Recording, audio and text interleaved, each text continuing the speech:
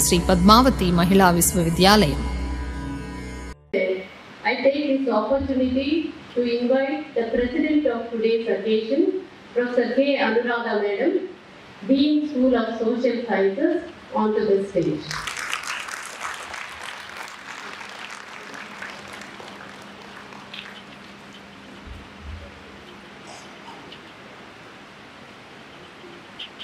I take this opportunity and also enrich the knowledge of our students.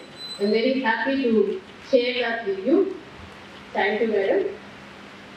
I invite his father from Germany, who is going to address us today on this special occasion.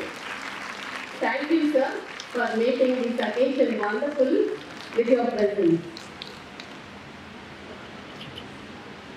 I take this opportunity to invite Dr.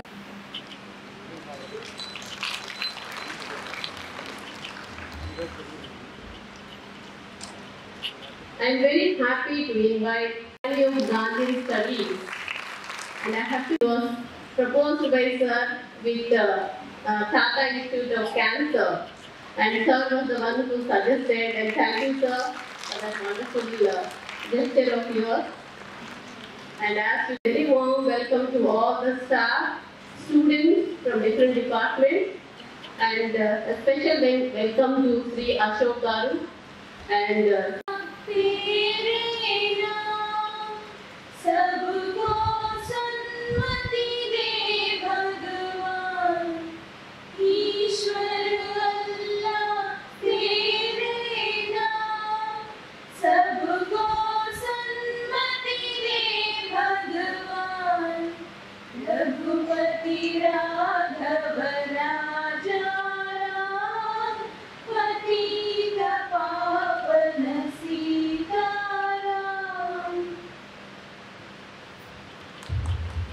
we are very glad that Mahatma Gandhi has cast a very, I would say, cool spirit. A nice morning, a sublime morning, with the rains and the showers. We are all sitting here to have this event in connection with the Mahatma Gandhi's birthday events.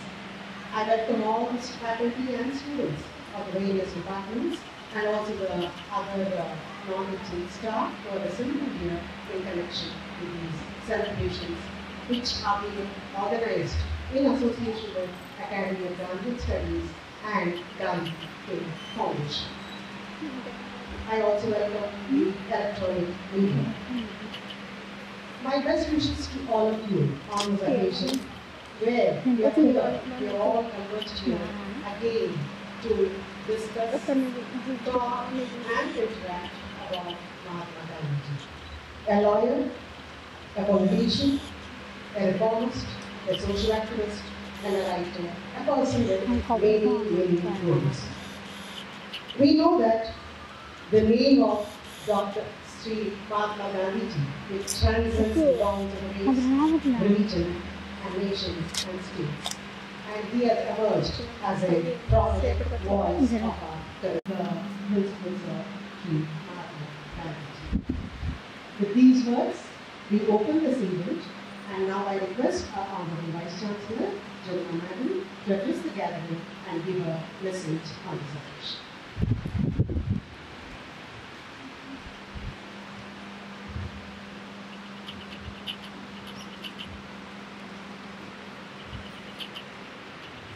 Prasad, Managing Trustee of Gandhi Foundation, Dr. Christian Bartok, President Gandhi Information Center, Berlin, Professor Nagarajan, Dean of School of Sciences, Professor Y.S. Sarada, Dean of Student Affairs of SPMVV, Professor Samasura Prasad, formerly Professor and in-charge Director of Gandhiyan Studies in SC University and in Vietnam University, Sri Ashok Garu, who is an active member of Academy of Gandhian Studies, distinguished faculty members of Sri Padmavathy Mahila University, and non-teaching faculty members of Sri Padmavathy Mahila University, and my dear young students of Padmadarshini Mahila University.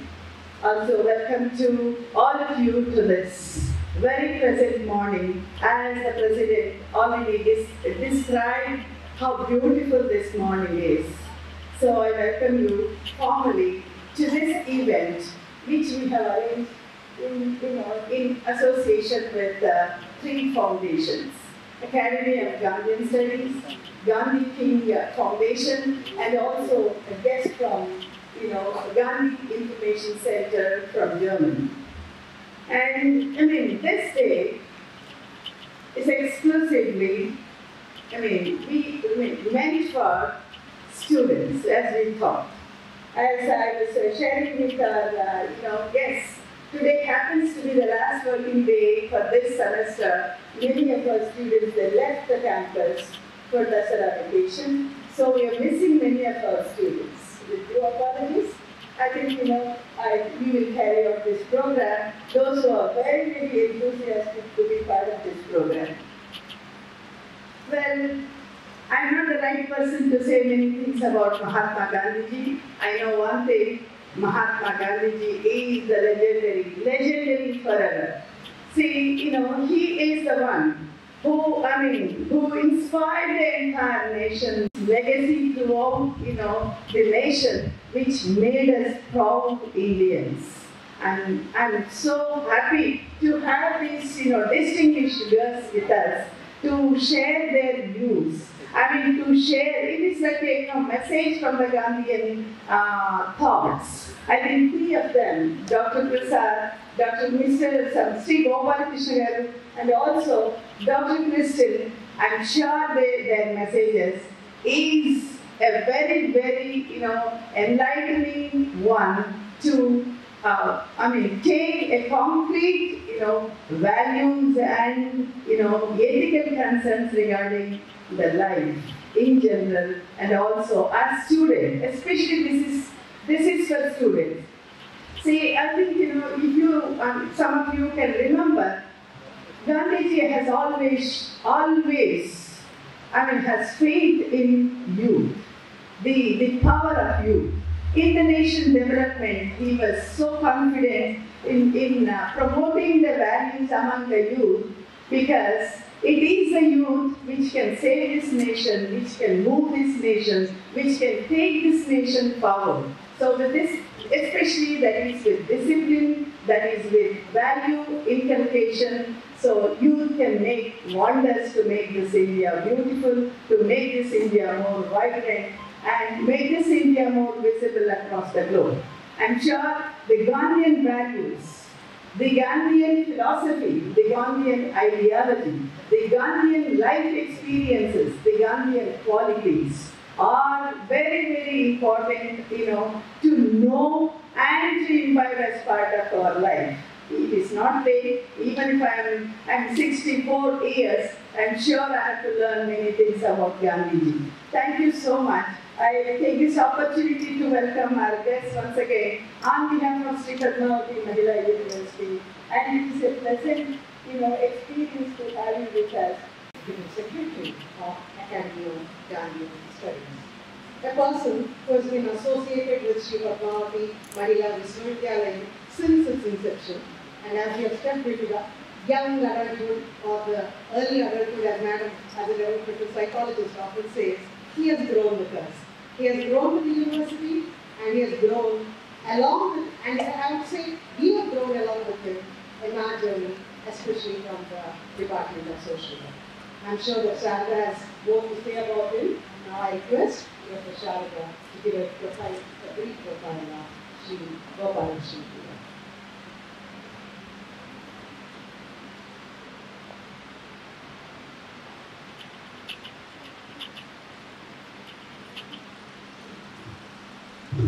I'm here to give a brief profile of Sri Gopalakrishna garu. Gopalakrishna garu is a development professional who completed his Masters in Social Work from the Tata Institute of Social Sciences, Mumbai. He has, to his credit, over 35 years of experience in the development sector. He also served as coordinator at Gandhi Peace Center till 1994. He also is a member of the core team spearheading the anti-liquor movement and anti-blue revolution, which is the shrimp farming in Andhra Pradesh during the early 90s. In the last 2 decades, he led different studies being conducted on the situation of trafficking and the impact of occupational migration among fisherfolk in Andhra Pradesh. He is active in evaluation of watershed and climate change projects. His strength has been networking of NGOs spread over different districts and states, and we have been working together with NGOs on several issues, including child trafficking and HIV/AIDS, disaster management, natural resource management, health, migration, drought, and whatnot. I can give a list of the activities Sir is involved in. Not a single thing is left out. Besides his contribution to the societal issues, Sir has the credit of authoring several books, and to name a few: a study on status of environment in Andhra Pradesh, published in 1990, a study on occupational migration among fisherfolk vis-a-vis status of women and children in coastal districts, published in 1993, a study on commercial sex workers and their children in coastal Andhra Pradesh in 2002, and his key areas of interest include practicalization, monitoring and learning, environmental research, and advocacy and lobbying. He is currently the Executive Director from Member Secretary of Academy of Gandhian Studies, an NGO established in 1976 under Society's Registration Act. The key interventions of Academy of Gandhian Studies are peace initiative, gender equality, health, environment, water and sanitation, youth empowerment, child rights, and so on. Under his leadership, Academy of Gandhian Studies received India's specific award in the Solution Search Contest organized by the Great Earth and Nature Conservancy in US in 2013 for its success and leadership in climate adaptation. For his active involvement during Divisima Uppena, he also received mementos from the previous Chief Minister, Sri Nara Chandrababu Naidu Garu, and for the active involvement of AGS during this Divisima Uppena, and later for engagement with the Divisima community till date. So, this is a very brief profile of Sri Gopalakrishna Garu, and I'm sure that we are going to have a very good lecture from him too. Thank you. Thank you, sir. That was a brief but a very robust profile of Sri Gopalakrishna Garu, a blend of an academician, a practitioner, and a researcher also. Thank you, sir, for being with us, and we look forward to your research.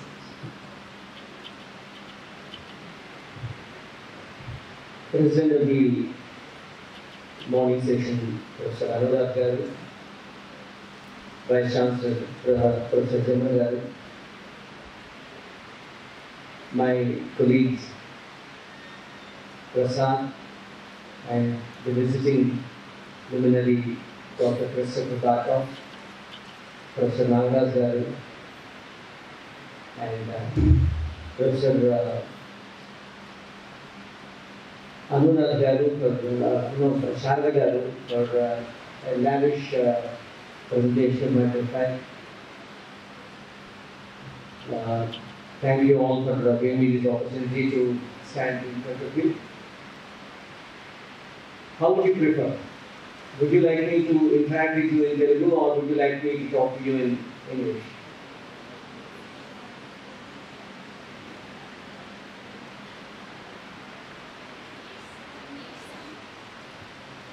Amma? English or Telugu?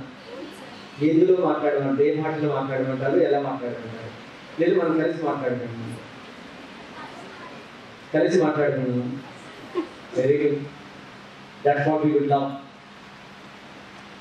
ఆ విషయంలో నాకంటే మా professor Prasad చాలా బాగా మీతో interact అవుతారు, మీతో మాట్లాడిస్తారు కదా. But for the time being, I would like to really come up with 2-3 things that I can really talk on. Yeah, thank you.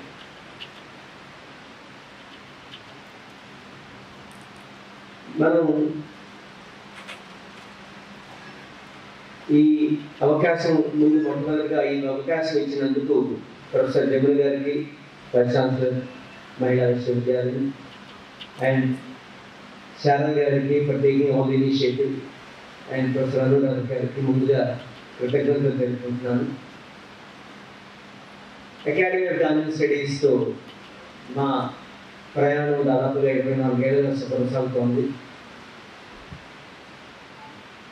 చాలా కార్యక్రమాలు మేము చేసిన ఈ 24 ఏళ్లలో చేసిన కార్యక్రమాలలోనూ మహిళా విశ్వవిద్యాలయంతో కలిసి చేసిన కార్యక్రమాలు ఎన్నో ఉన్నాయి. అనేక కార్యక్రమాల్లో మేము కలిసి ముందుకు వెళ్ళాం.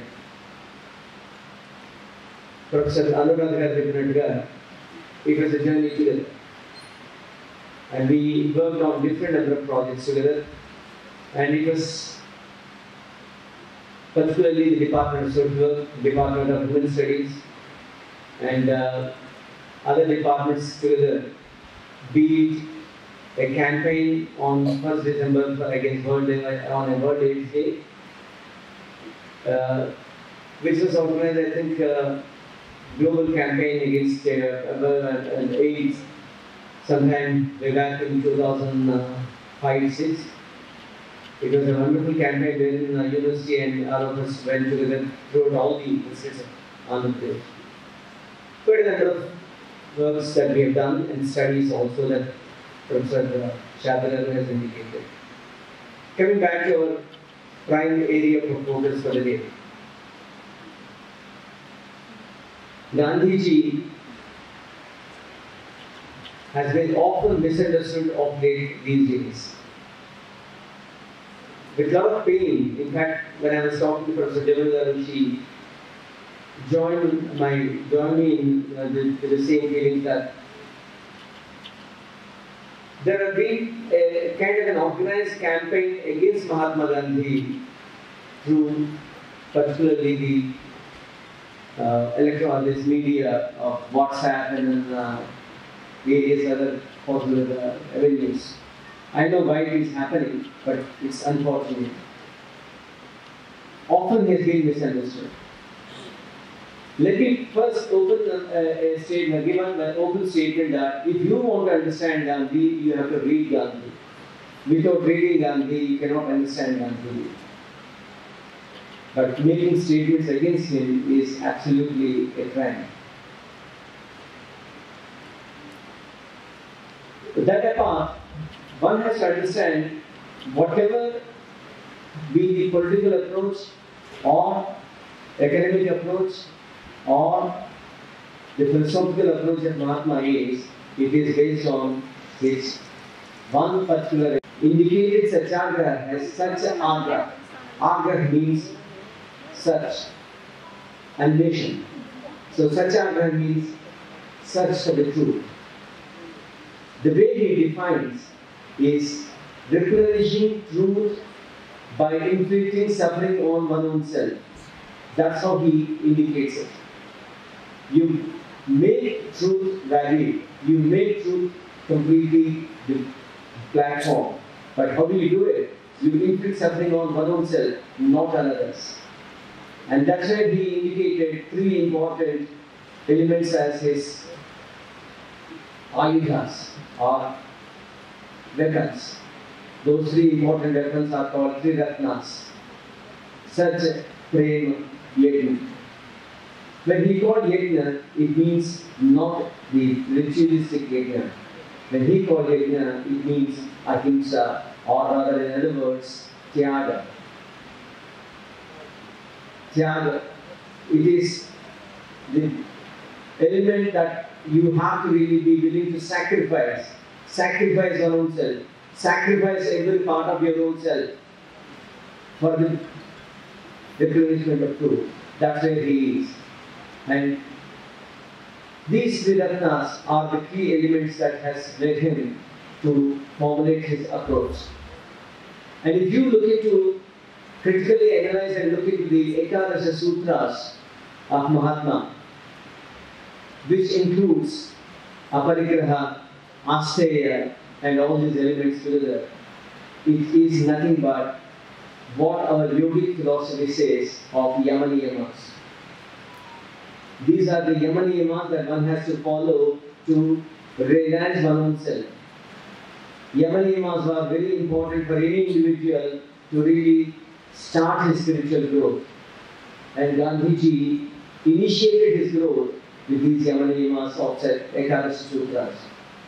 And that is the way that he has gone about and is a real yogi. Believe me, he was called Mahatma when he first entered in the movement against that Neemandu Ujjamam. అక్కడికి వెళ్ళినప్పుడు ఒక రైతు ఆయన ఆహ్వానిస్తూ బాపు అని మొట్టమొదటిసారి పిలవడంతో పాటుగా ఆయన మహాత్మా అని పిలిచారు. ఆ నీలిమందు రైతులకు ఉద్యమం చేస్తున్నప్పుడు అక్కడ మొట్టమొదటిసారి ఆయన మహాత్మా అని గుర్తించారు. తర్వాత the man who gave this title of Mahatma to him is Rabindranath Tagore, who he realized that this is the real Mahan Atman. Mahatma means Mahan Atman, the two elements, very important elements. You have that beyond, reaching the beyond Mahan and Atman. You have your own Atman serving, soul being perceived not only in your own self, and your soul being perceived throughout the world. The way he says about it is Atmavat Sarvabhutani. In every element you have this soul being perceived. And that's how he looked at it, and that's how his word has reached unreachable areas also, without any bounds. And that element of Mahatma is not really clearly understood. He talks about it that this universe is ruled by one rule. I hope you all agree with me. Naga kadandi. Ee Vishnu anta kuda oke sutramto parichestunani namutara meeru. Vishwaniki rendu sutralu ante oka Vishwanga untunda. Vishwaniki oka sutram untene Vishnu Vishwanga untundi. Rendu sutralu ante విభజింపబడుతుంది. ఒక సూత్రంగా ఉందా, రెండు సూత్రాలుగా ఉన్నాయా? మీకు అర్థం కావడం కోసం తెలుగులో అంటున్నాను. విశ్వానికి ఒక సూత్రంతో పరిపాలింపబడుతోందా, రెండు సూత్రాలుగా పరిపాలింపబడుతోందా? మీరు జవాబు చెప్పరా? గట్టిగా మాట్లాడాలి. ఇంత అందరూ నా మేనేజ్మెంట్ పంపినప్పుడు గుడ్ మార్నింగ్ సార్ గట్టిగా చెప్పారు కదా, చెప్పండి. ఒక సూత్రమేనా? ఎస్. ఇప్పుడు సత్య అన్న దానికి ఆయన ఇచ్చినటువంటి డెఫినేషన్ ఎక్కడి నుంచి వచ్చింది? సత్. అది వేరే దీని నుంచి వచ్చింది. సత్ అన్నటువంటి సత్ అంటే what it means that which exist is truth. Truth అన్నటువంటి సత్ అన్న భావానికి పూర్తిగా సరైన పర్యాయపదం కాకపోయినా కూడా ఏంటంటే సంస్కృత పదం సత్కి ట్రూత్ అనేది పూర్తి పదం కాదు. చాలా చాలా మటుకు ఒకాబులరీ మనం డిక్షనరీలో కనిపించవు, ఇంగ్లీష్ డిక్షనరీలో ఆయన వాడిన పదాలు. అందుకే నేను తెలుగులోనే చెప్తున్నాను. That which exist is truth. ఏదైతే ఉన్నదో అదే సత్. ఉన్నది సత్ అన్నట్టయితే ఈ విశ్వం అంతా ఒకే సూత్రంతో పరిపాలింపబడుతున్నప్పుడు ఆ ఉన్నది సత్తేగా, అవునా? పరిపాలిస్తున్నది ఒక సత్యమే కదా. ఆ సత్యమైన సూత్రమే పరిపాలిస్తున్నట్టయితే ఆ సూత్రమే, ఆ ఎనర్జీయే భగవంతుడు అన్నారని. భగవంతుడు అంటే వేరే ఎవరో కాదు. ఆ సూపర్ ఎనర్జీ ఏదైతే ఉందో, ఏదైతే సూత్రం పరిపాలిస్తుందో అదే భగవంతుడు. భగవంతుడు వేరుగా లేడు, నీకు నాకు వేరుగా లేడు. నీలోనే ఉన్నాడు, నాలోనే ఉన్నాడు, అందరిలోనూ ఉన్నాడు అన్నటువంటి భావనని స్పష్టంగా చెప్తూ దానిని ప్రేమ అన్న భావనతో ముందుకు తీసుకెళ్లారు ఆయన. ఆ విధంగా అసత్యము, ప్రేమ, ఏకం, సాక్రిఫైస్, ఈ సత్యాన్ని పరిశోధించి నిజంగా రుజువు చేయాలి అన్నట్టయితే అందుకు త్యాగం అవసరం, ప్రేమ అవసరం. ఆ ఆ రెండు భావాలతోనే ముందుకు అడుగు వేయడానికి వీలు కలుగుతుంది అని చెప్పడమే ఆయన చెప్పిన సిద్ధాంతానికి మూలం. దీన్ని ఆధారంగా చేసుకునే ఆయన కార్యక్రమాలు అభివృద్ధి. ఆయన చేపట్టినటువంటి కార్యక్రమాలే కాదు, ఆయన చేపట్టినటువంటి ఏ అంశమైనా కూడా వీటి ఆధారమే. మరి వీటిని అర్థం చేసుకోవడానికి సులభం కాదు, ఇంకా నిదానంగా అర్థం చేసుకునే ప్రయత్నం జరగాలి. ఆ విషయంలో మనం అవకాశం తీసుకుని భవిష్యత్తులో మనం కొన్ని కార్యక్రమాల ద్వారా మనం ఇంకొంచెం వివరంగా అర్థం చేసుకునే ప్రయత్నం చేద్దాం. సత్యశోధన ఏంటి, అసలు ఈ సిద్ధాంతం ఏమిటి అని. ధర్మం అని కూడా అన్న పదాన్ని కూడా ఆయన రెండు సందర్భాలలో వాడారు. ఆయన అన్నట్టయితే ఆయన ధర్మాన్ని రిలీజియన్తో ఏనాడు కలపలేదు. ఆయన ధర్మ అన్నటువంటి పదాన్ని ధ్రియతో ఏకో అనేనేతి ధర్మ అని చెప్పారు. ఆయన ఋగ్వేదం నుంచి తీసుకొని ధ్రియతో ఏకో అనేనేతి, అన్నిటినీ కలిపి ఒక చోటకి తీసుకొచ్చే ధర్మం, అటువంటి ధర్మాన్ని పాటించాలి అని అంటారు ఆయన. అటువంటి సూత్రాలను పాటించి ముందుకు అడుగు వేయాలి అంటారు ఆయన.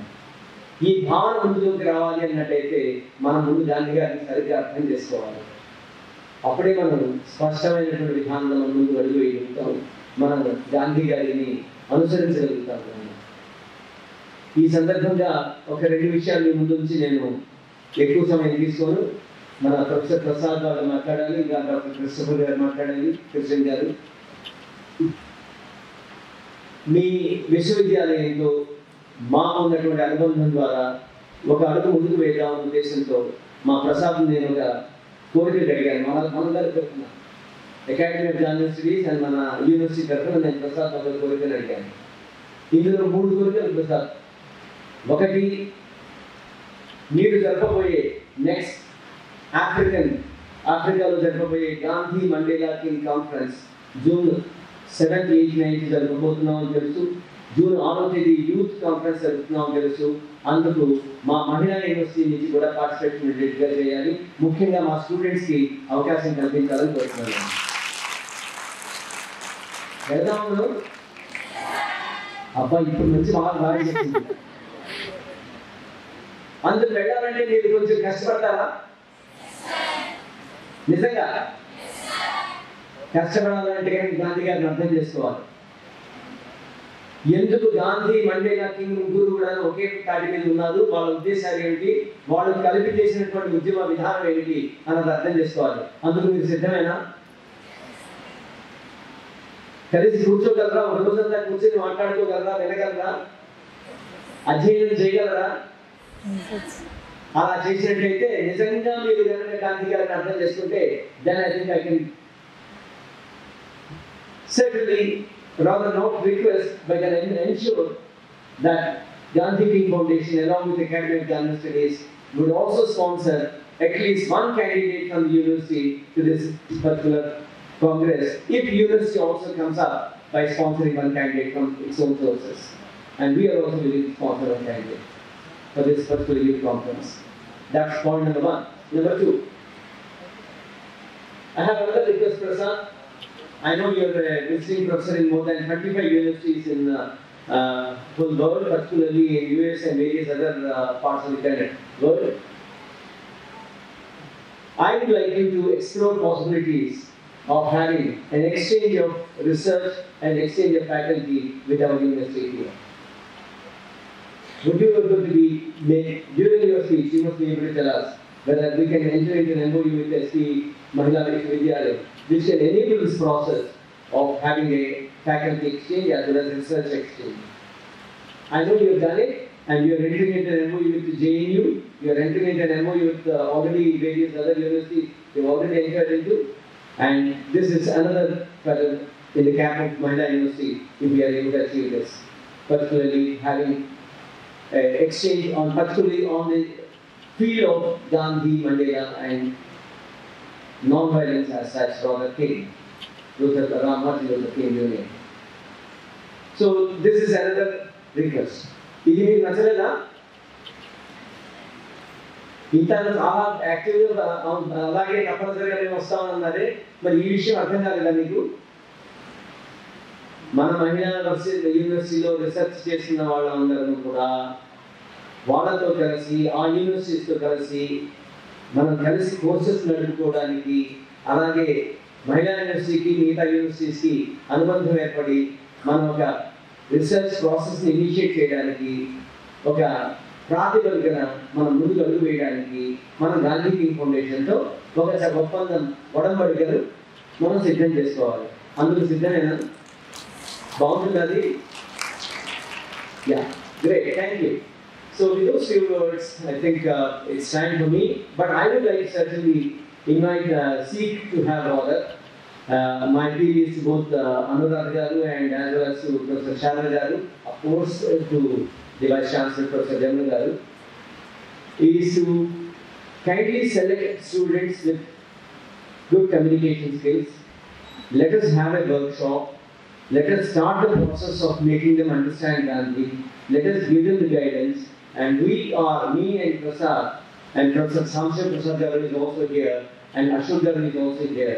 We are willing to really be guiding them and helping them in understanding Gandhi and in developing a workshop to really interact on Gandhiji, and which can really help them question and come in as a after their candidature in the international conferences that are ahead, that planned ahead. Thank you one and all for giving me this opportunity. Profile about Professor Prasad Garu. Professor Prasad is a Gandhian scholar and an active member of the Gandhian organizations and Sarvodaya movement in India. Delight to be in Sri Padmadarshini Mahila Vishwavidyalaya. So I thank Professor Sharma Garu for giving a detailed introduction. Actually, all that was not necessary. If somebody is to speak, Prasad will speak, I will speak. But I thank Professor Anurag Garu, Dean School of Social Sciences, who is presiding of this function, and Honorable Jamna Garu, the Vice Chancellor of Padmadarshini University, which has given us this great opportunity to come here, and you have blessed us with your presence. And Professor Maharaj Garu, School of Sciences, and Professor Samsha Prasad Garu, former Professor and Head of the Department of Philosophy in SC University, and an outstanding Gandhian scholar. And my friend Dr. Christian Walter has come all the way from Germany for doing a series of lectures all over the country. Then my very close friend Gopal Krishnamurthy, he made a lot of things he mentioned which reduces my own burden. So I thank Gopal Krishnamurthy for a very right kind of announcements. So I thank him and I thank everybody for the opportunity I am getting. And this program is organized on the occasion of Gandhi Jayanthi, which is just the day after tomorrow. And I pay tributes to the father of the nation, who is a crusader against injustice in all forms, inspiration to many social, environmental, equality movements around the world, and perhaps one of the greatest persons who is called the Mahatma. I remember what famous scientist Albert Einstein said about Gandhi. I think that is the most appropriate and apt description of Gandhi. He said, I quote, generations to come, it may be, will scarce believe that such a one as this, ever in blood and flesh, walked upon this earth. What a beautiful way he has put it. And whenever I think about Gandhi, his work, I exactly feel whether is it humanly possible to do what he has done. Then we have so many people who talk about Gandhi, who described Gandhi. Dr. Martin Luther King Jr., a civil rights leader from the United States, who fought against the segregation, he said Gandhi is inevitable. Gandhi is inescapable. And finally he said, we may ignore Gandhi at our own risk. So if we really look at the kind of work that he has done, it is something very, very amazing. But before I go into that, because I am standing in front of all of you, the Padmadarshini Mahila University, I would like to focus a little bit on women in development.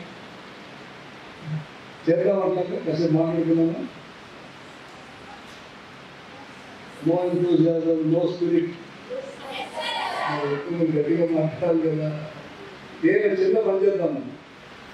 ఎవరైనా మగవాడికి ఒక 100 రూపాయలు ఇద్దాం, ఏం చేస్తాడో చూద్దాం. అదే ఒక మహిళకి 100 రూపాయలు ఇద్దాం, ఏం చేస్తూ చూద్దాం. చెప్పండి, what is the difference between this two? మగవాడు ఏం చేస్తాడు? సినిమాకి వెళ్తాడు, షికారుకి వెళ్తాడు, సిగరెట్ తాగుతాడు, రెస్టారెంట్కి వెళ్తాడు, ఎంజాయ్ చేస్తాడు, వాడికి డబ్బులు ఇస్తాడు. అంటే కొన్ని చెప్పలేదు, చాలా రకరకాల ఎంజాయ్మెంట్ చేస్తాడు, డబ్బులు ఎంజాయ్ చేస్తాడు. అదే మహిళకి 100 రూపాయలకి తాను ఎంజాయ్ చేస్తున్నాడు. తన ఇంట్లో పిల్లల కోసం ఉపయోగపడుతుంది. ఒక పుస్తకం కానీ, ఒక పెన్సిల్ కానీ, ఒక గౌన్ కానీ, something for the children, something for the family. అంటే నేను అనేటువంటి కాన్సెప్ట్ మగవాడు, మేము మనం అనేటువంటి enlarge concept personification going beyond the individual is women, in centre around the individual is women. And maybe ఇక్కడ కొద్దిమంది మగవాడు ఉన్నారు, వాడు నేను అన్ని చెప్పిగా వాడు వస్తారు, నన్ను కొట్టడానికి వస్తాడు. అందరూ కూడా మీరు నన్ను ప్రొటెక్ట్ చేయాలి, ఓకేనా? వీడు వ్యాపారం నడుస్తారు వస్తే మీరు ప్రొటెక్ట్ చేయాలని, ఇది మొదటి పాయింట్. రెండవది, ఆడపిల్లకి ఇంట్లో అన్ని ఆంక్షలే కదా. ఆడపిల్ల ఉంది, మగపిల్ల ఉంటాడు ఇంట్లో. మగపిల్లడు ఎక్కడికైనా పోస్తాడు, ఇప్పుడు వస్తుంది. కానీ ఆడపిల్లకి ఎందుకంటే అక్కడికి త్వరగా వచ్చేసి చికెన్ పౌడర్ వచ్చేసి వచ్చేసి అంటారా. So lot of restrictions on women, lot of restrictions on girls. అయితే పెళ్ళైన తర్వాత మొగుడు అత్తవారికి ఎన్ని ఆన్సర్ పెడతారు, ఎన్ని ఎంత డబ్బులు పెడతారు వాళ్ళని. తర్వాత పెద్ద తర్వాత పెళ్ళి అయిన ఇంట్లో కూర్చో మూడు కూర్చో అంటారు. అంటే ఏ స్టేజ్లో వాళ్ళు తీసుకురా కూడాను there have been lot of restrictions on women. అది ఏం నేర్పిస్తుంది మహిళకి? ఓర్పు నేర్పిస్తుంది, సహనం నేర్పిస్తుంది. Something which is unusual. A woman by practice her own life, she is personification of ఓర్పు అన్నమాట. కంటైన్మెంట్ కానీ, సహనం కానీ, సమస్యల్ని ఫేస్ చేయడం కానీ, ఇవన్నీ కూడాను మహిళలో మాత్రమే ఉంటాయి. తర్వాత ఏదైనా చేయాలంటే, కంటిన్యూస్గా చేయాలంటే అది మహిళకే సాధ్యం, మగవాడు చేయలేడు. వాడు ఏదో పని చూస్తాం, 2 రోజులు చేస్తే మారుతాడు. అలా కాకుండా అదే మహిళ చూసుకున్నప్పుడు పిల్లవాడు పుట్టిన తర్వాత రోజు పాలిస్తారు కదా, ఒకరోజు పాలు వదిలేస్తామండి, పిల్లవాడిని పిల్లలు భోజనం పెడుతుంది కానీ, వాడి స్నానం చేస్తే కానీ, కరెంట్ అయి కానీ అది చేస్తారు కదా. రోజు చేస్తారా, మధ్యలో వదిలేస్తారా? పుట్టిన పిల్లవాడిని ఎలా వస్తారు? Child Born, how long will you real child? How long will you take? 2 years, 3 years, 5 years? ఒక కేవలం ఎక్కడ 20 ఏళ్ళ వచ్చి వాడిని మోస్తులు ఉండాలంటుంది. సో ఏ పనైనా కానీ ఓరితోటి నిక్కచ్చిగా పద్ధతి ప్రకారం ఖచ్చితంగా చేయాలంటే మహిళ మాత్రమే చేయగలుగుతుంది, మగవాడు చేయలేదు. తర్వాత women is a life giver. జీవం అంటే ఏమి అది తెలిసింది మహిళకి మాత్రమే, మగవాడికి తెలియదు. ఒక విత్తనం పెడితే germinate is a beautiful process. అలాగే మహిళ మాత్రమే జీవం ఇవ్వగలిగింది మరొక వ్యక్తికి, మరొక జీవానికి జీవం ఇవ్వగలిగేది మహిళ మాత్రమే. లైఫ్ మహిళ is the life giver, women is the life giver. So ఇన్ని రకాలుగా మనం చూసినట్లయితే it is only women who are capable of any development. దేశం బాగుపడాలంటే, దేశం బాగా ముందుకెళ్ళాలంటే, సమాజం ముందుకెళ్ళాలంటే ఎక్కడెక్కడైతే లీడర్షిప్ మహిళా చేతిలో ఉందో ఆ సమాజం మాత్రమే డెవలప్ అవుతుంది, మిగిలిన సమాజాలు అందరూ డెవలప్ కావాలి. కాబట్టి ఇవాళ మనకి ప్రొఫెసర్ జమల్ గారి యొక్క ఆధ్వర్యంలో వారి యొక్క లీడర్షిప్లో ఈ యూనివర్సిటీ నడుస్తుందంటే ఇంతమంది మహిళలు ఉన్నారంటే I'm seeing great hope for the entire country. Not only for this area but for the entire country is great hope. అయితే దీనికి మహిళలు కూడా తయారుగా ఉన్నారు. We should also take that kind of responsibility in the society. తర్వాత Gandhi values గురించి మాట్లాడారు already. ఏమిటి sir what is the essence of Gandhi అని మనం చూసినట్టయితే ఏం చెప్పారు చెప్పండి. గాంధీ సిద్ధాంతాలు ఏమి అసలు what is the essential principles of Mahatma Gandhi? మీరు ఏం చెప్పారు అయితే మొహమాటం చెప్పేసండి. ట్రూత్ అండ్ నాన్ వైలెన్స్, సత్యము అహింస అనేటి ఇల్లు కూడా ఒక fundamental principles of Mahatma Gandhi. సత్యం అంటే ఏంటన్నమాట, అబద్ధం చెప్పకూడదు, నిజం పలకాలి, మోడలింగ్ ఎగ్జిస్టింగ్. ఏమి సత్యం అంటే అందరూ మానవులు సమానం. కరెక్టా కాదు? అందరూ మానవులు సమానం అవునా కాదా? అది సత్యమేనా? సూర్యుడు తూర్పున ఉదయిస్తాడు, సత్యమా కాదా? అది ఎంత సత్యమో పుట్టుకతో అందరూ మానవులు అంత సమానమే. లేదు మగవాళ్ళు ఎక్కువ ఆడవాళ్ళు తక్కువ మీరు ఒప్పుకుంటారా? కాబట్టి ఆడవాళ్ళు ఎక్కువ మగవాళ్ళు తక్కువ ఒప్పుకుంటారా? దాన్ని ఒప్పుకోకూడదు. ఎందుకంటే ఈక్వాలిటీ.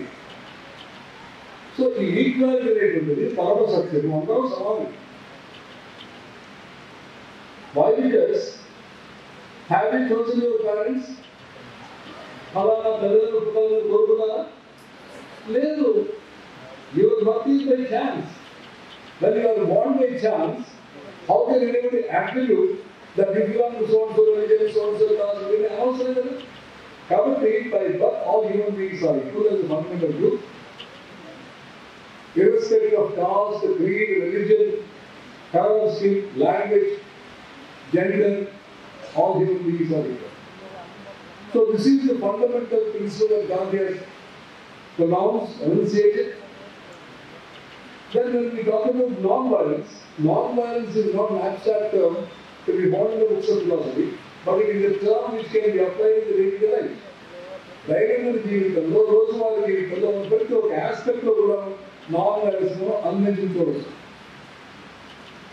ఎట్లాగంటే మీరు చాలా మాట్లాడుతున్నారు నాన్-వైలెంట్ అగ్రికల్చర్. విన్నారు తెలియదు? Non-violent agriculture.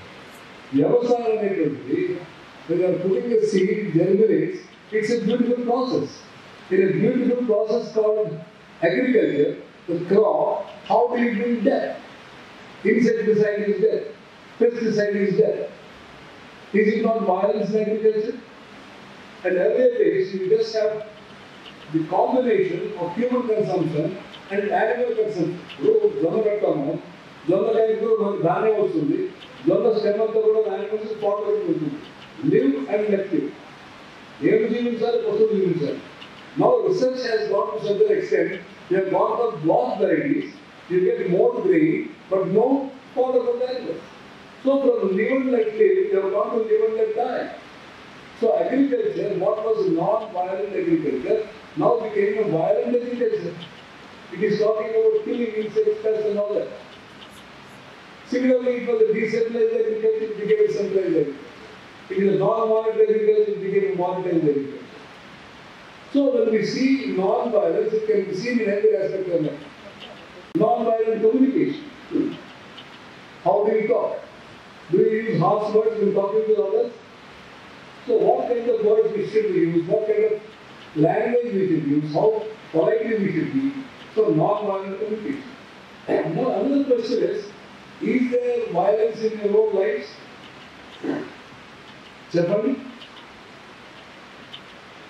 మీ యొక్క జీవితాలలో వైలెన్స్ ఉన్నదా లేదా? లేదా? లేదు కదా? ఎట్లా అంటే మనం తినే ఆహారంలో హింస ఉందా లేదా? ఉందా లేదా? తినే ఆహారంలో హింస, మనం వేసుకునే బట్టలలో హింస, సింపు వాడుతున్నామా లేదా? లేదా దాని ఏమంటారు మన petroleum based products synthetic. They are using a lot of synthetic clothes. It is all violence. Violence in the articles we use. People నాటకం అనేసరికి మెషిన్ గన్స్, ట్యాంక్స్, యుద్ధము, వైలెన్స్ జరిగితే ఆడుకోవడానికి ఒక టీం వేరే దేశంలో మన దగ్గర సినిమాలోకి వెళ్తే హింస జరిగి ఎంత బాగా ఫైటింగ్స్ ఉంటే ఎంత భయంకర హింస ఉంటే అంత సినిమా హిట్ అయిపోతుంది. కాబట్టి మనకి జీవితాల్లో హింస అంతర్భాగం అయిపోయినప్పుడు హింస మరి మన మీద కూడా కనిపిస్తుంది. ఎక్కడో ఏం జరుగుతుంది రానిస్తున్నారు, అదే మన మీద వస్తే వేరే కాదు. అలాగే మన యొక్క ఆలోచనలో హింస, మనం వాడే భాషలో హింస, మన యొక్క చేతలలో హింస. So we are personification of violence. Unless we remove that violent element in us, we cannot become non-violent persons like Mahatma Gandhi. We cannot create a non-violent society. And when I talk about non-violence, Gandhi has given a different kind of definition to violence and non-violence. It is not just talking about killing somebody with a knife or firing a pistol and all that.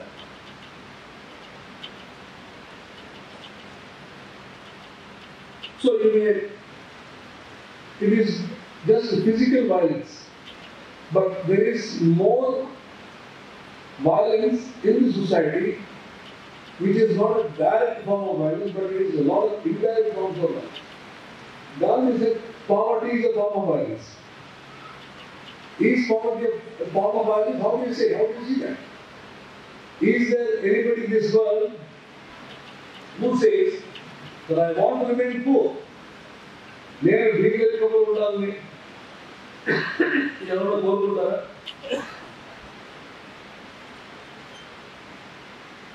చెప్పండి, కోరుకుంటారా?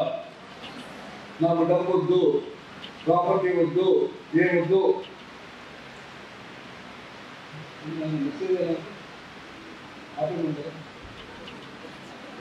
ఏం ఆవేదన. So, point taken, there is nobody in this earth who says, I want to remain poor. But the fact of life is that more than 50% of the world population is living under abject poverty. Why? Because there is a system operating which has a vested interest in keeping such large populations under such kind of conflicted poverty. Either వ్యవస్థ పనిచేస్తుంది. So it is violence. Keeping people under poverty is violence. Children, they are working to earn a livelihood. అంటే వాళ్ళ యొక్క చిన్నతనాన్ని, ప్రసిద్ధనాన్ని మనం లాగేసుకుంటున్నాం. They are not going to school. They are not playing. They are not enjoying. Is it not violence against children? So if you go on seeing like that, there are a lot of structural violences. And I would like to give an example. Many of you must be familiar with the bond exchange. $1 ఎన్ని రూపాయలు అవుతుంది?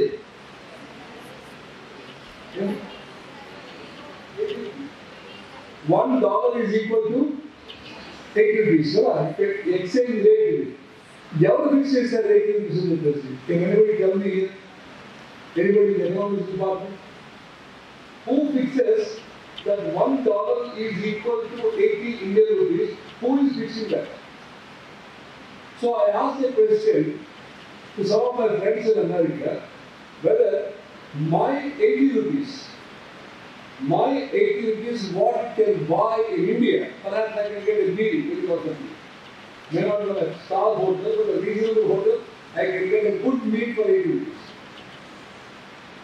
So what I can buy at 80 rupees in India, can you $1 buy in America? No. So there is no parity. So there is a mechanism where this particular exchange rate mechanism is a very informal, or you can say it is a form of exploiting. Keeping some countries rich, keeping some countries poor. And one of the forms is going to other countries and colonizing what British have done in India. Colonizing these countries and exploiting them, looting them economically. But after this colonization has come to an end almost, now the new neo-colonialism or the imperialistic patterns have come. So one question came, why British left India? Was it because of Mahatma Gandhi? I feel no. British left India because they no longer needed to stay in this country. Because there is enormous amount of slavery now there. They made Indians slaves physically, but they dominated, they attacked three institutions: Indian agriculture, Indian medicine, Indian education. And they converted all of us to Indian minds. They have become Western, Indian minds have become Western. One great historian, Gandhi, maybe some of you should be knowing him, he said by the turn of century, there were 100,000 black Englishmen. What a beautiful expression they use. They look Indian, but in thinking they are all Western. So this is what the British have done. So I said, British no longer needed to stay in this country because they were already enslaved our mind. So what they have to do is they have to sell Coca-Cola. They sell Coca-Cola, all of us drink Coca-Cola, and billions of dollars of amount is siphoned from this country to those countries. Look at the domination. Now, because it's a women's university, I should like to ask you some questions. Adamantara? Ibandrera, Mohammed, I need to tell you this is around. You have to walk the water. Water? Water? Huh?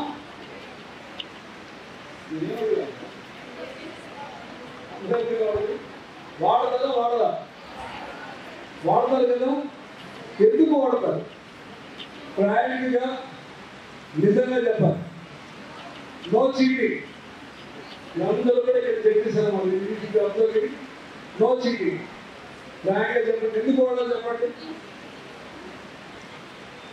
గట్టిగా ఎందుకు వాడుతున్నారు అబద్ధం అబద్ధం అందం కోసం మాట్లాడలేదు మీరు దాన్ని ఆ కంపెనీ వాడు ఏం చెప్తున్నాడంటే దీన్ని వాడండి 4 వారాల్లో కనపడేంత తెల్లదనం కోసం అందం చెప్తున్నాడు no company claim you become beautiful the company says you become fake so మీరందరూ ఏం చేస్తున్నారు తెల్లబడడానికి వాడుతారు అంతే కదా వాటి చేస్తే 4 వారాలు బాగా ఉద్యోగ తర్వాత తెల్లబడ్డారా లేదా దానికి మీటింగ్ చెప్పినట్లా మీటింగ్ చూసుకోమంటారు సరే మీరు వాడితే వాళ్ళ నాక మీ డబ్బులు మీరు వాడుకుంటారు కానీ one simple question is there anybody in this hall who use those banner screens and who became fair తెల్లబడిన వాళ్ళు ఒక్కడే ఉన్నారా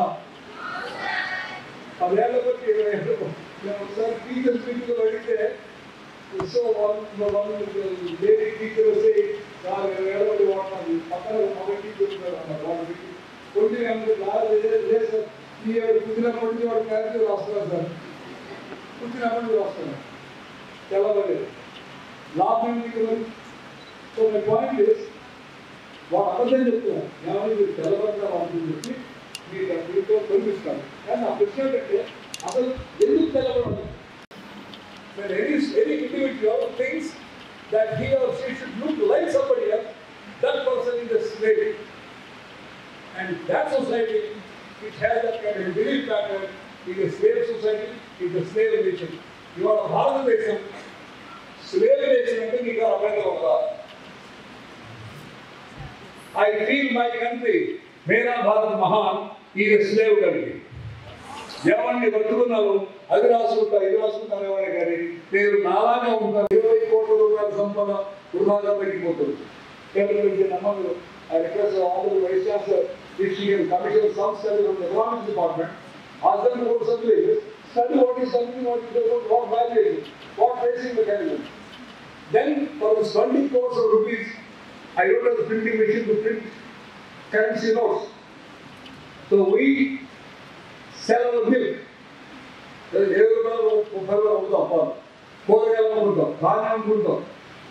when we are selling our products, we are getting very abysmal low prices.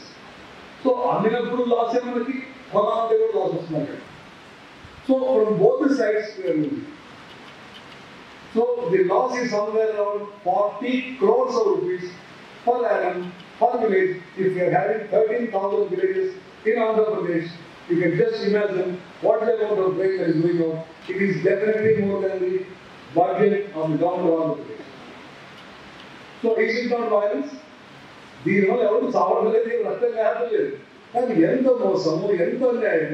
we become popularized. So what Gandhi talked about when he talked about decentralization, when he talked about Swadeshi and Swaraj, he talked about this very basic thing. Independence, Gandhi, independence of all of us. Gandhi used the word Swaraj, Swaraj, self-rule, self-control, control the mind, control the passions, passions of greed, passions of superiority, passions of exploitation. That is Gandhi. So, Manam, Padmadarshini Mahila Kalasanlo, Amma Manu Chala and the Hope Manu Sodan Magero, Mawasa, Sama, you know, use there. You can have Gandhian studies and Umma the Period. After that, on the Mahila University is more apt, more relevant. But when I Padmadarshini, we would like to spend some time, talk to students here, the faculty here, and then we develop the kind of this, there is a hope. Population from this university. Our level of this level, we connect with all the universities around the world, like in the Padmadarshini Stanford University in India. We went to connection. We are planning for the Gandhi Mandela King Conference in South Africa. In 2019, we have sent 80 young people to South Africa. One of them got a job in Accenture. Because his profile has been built. So I am very happy if some of you would like to come to the conference, but Gopi announced like that, and many people raise their hand. It is not like that. We want those people to study for at least coming 6 months. You should become an expert. When you come to South Africa, you should be a leader.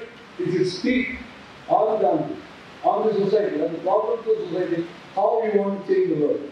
As a leader of this world, you must speak.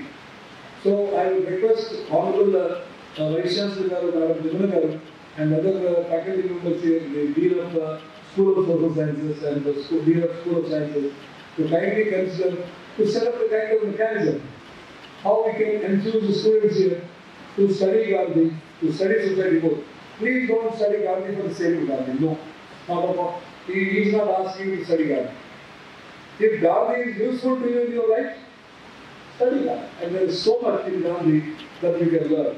Wonderfully, you can enjoy reading Gandhi, and definitely I am very happy that if we can organize some workshops, as our Gopal Sumurthy said, to organize some workshops, select some students, prepare them for a wonderful event. Perhaps he is talking here about he will sponsor one candidate, university will sponsor another student.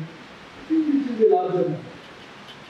And perhaps the madam, if she appeals, so many industries are there, each industry can sponsor one candidate. It's not a big deal for Padmadarshini Mahila University. I think at that level, if we operate, if there is a delegation for that youth summit in South Africa, 10 people, 10 students coming from this university, some faculty members coming from this university, I feel it will be a great success. Don't think about one student who is too small for the university, the kind of station this university has. So let us work together. I am extremely happy to be part of that kind of effort. I am so grateful to you for giving this opportunity. Thank you very much.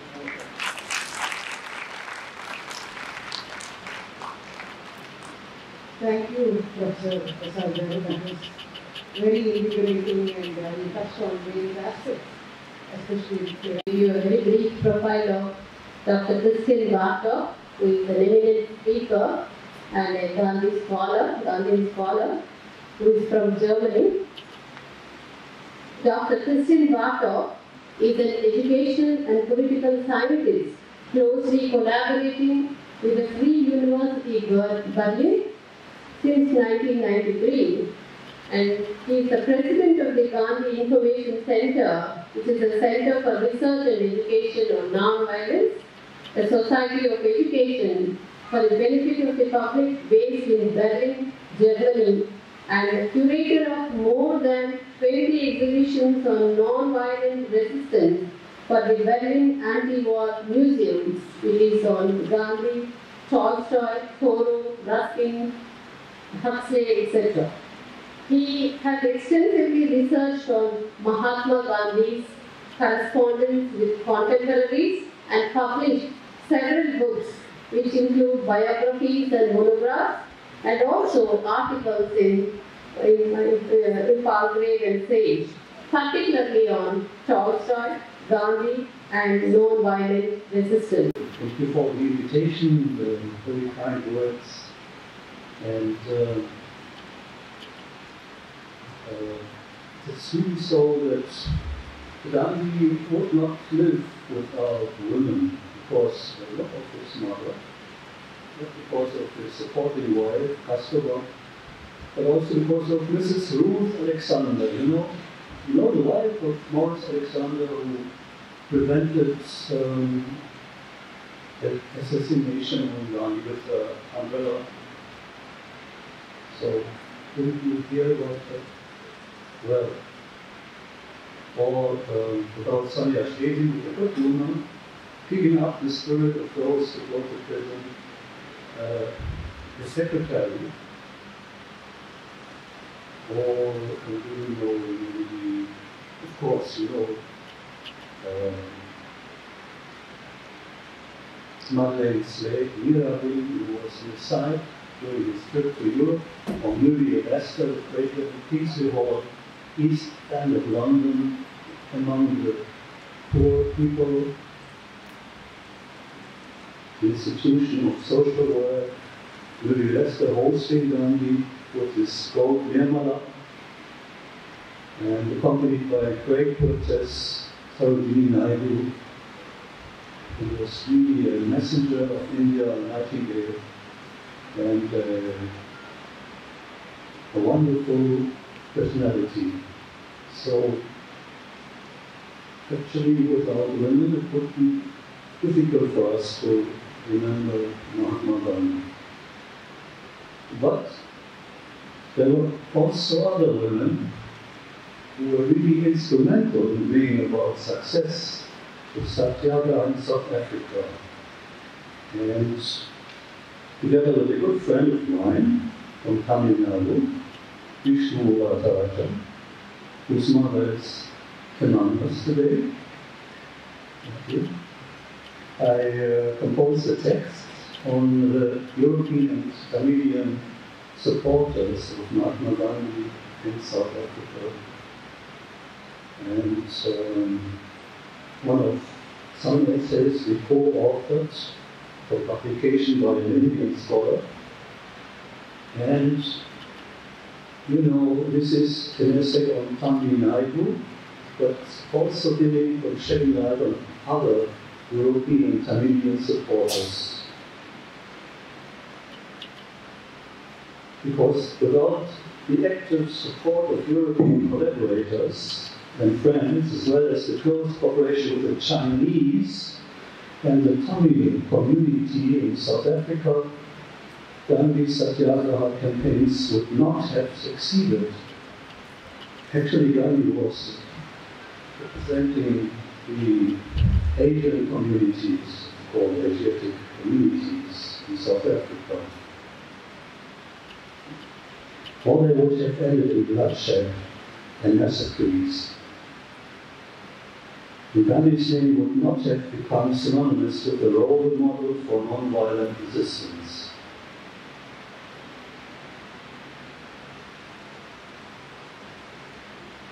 Some of you might have heard first biography on Gandhi written by Reverend Joseph Doe.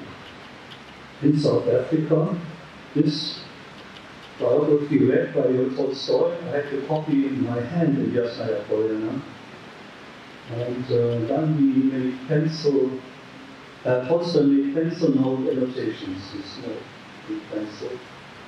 This biography inspired Tolstoy very much, and he knew that he had to pass his legacy on, because Tolstoy was the representative of the tradition of non-violent non-cooperation, and inspired objectors, conscientious objectors all over the world, among them Gandhi and Kallenbach in South Africa. Kallenbach was the German Jewish architect friend with whom he built up the Tolstoy farm. But also there is, in addition to these Jewish assistants and secretaries like Henry Solomon Leon Pollard, Louis Walter Rich, Hermann Kallenbach, and Sandra Schlesing, there is a draper, William M. Vogel, and his wife, Elizabeth J. Vogel, and Gabriel I. Isaac, who are unknown names to you maybe, but Gabriel I. Isaac was a Jew, an English Jew and jeweler, a practicing vegetarian associated with the Johannesburg vegetarian restaurant. He was sometimes a member of the Phoenix settlement. He traveled to collecting subscriptions and advertisements for Indian opinion and was ever ready to be of use to the journal and to Gandhiji. And in 1908, he offered to become nominal owner of Satyagrahi shops, following the government's policy of auctioning their goods. In June 1909, he was sent by Gandhiji to Delaware to assist Satyagrahis being deported to India. He went to jail as Satyagrahi during the epic march, the Great March of 1930.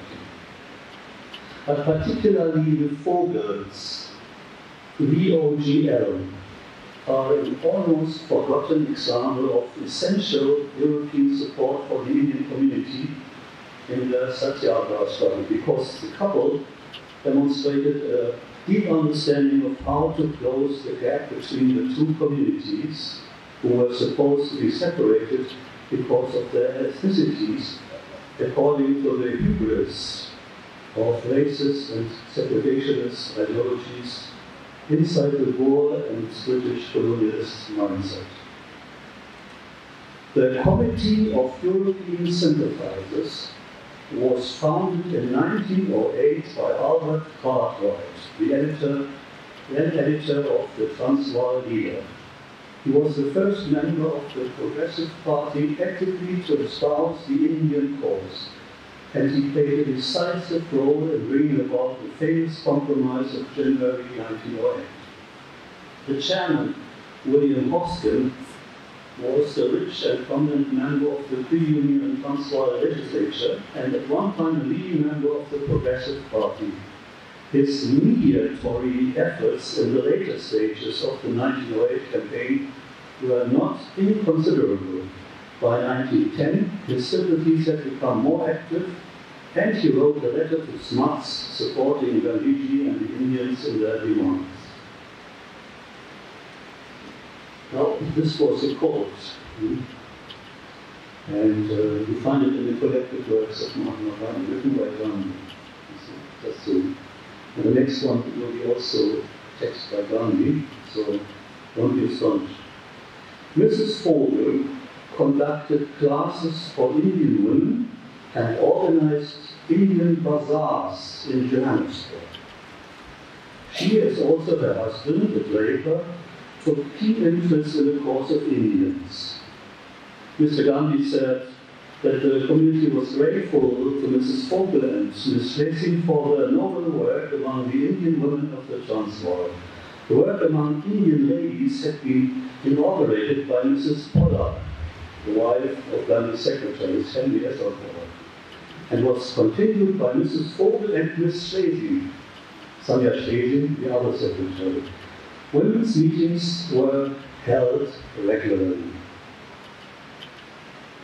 Mrs. Vogel's Indian Bazaar was held once in 1910 and again in 1911. Another bazaar, held under the auspices of the Indian Women's Association, was set to take place in May 1913. The Transvaal Women's Association itself is one of the important products of the passive resistance struggle. It represents, it is true, only a few Indian women of Johannesburg. They are mostly, if not all, passive resistance families. The association owes its present activity to the genius of Mrs. Vogel, assisted by Miss Schlesing. Mrs. Vogel has been occupied with the organization of the bazaar practically for the past 12 months. All her spare time has been devoted to the work. Under her tuition and guidance, our girls have been preparing the work which the public of Johannesburg will have the opportunity of appreciating or criticizing. The Transvaal Women's Association contains in it the material for a structure of the highest importance to the Indians of South Africa. And our sisters in India, by their thoughtful assistance, will have done not a little to help on the structure.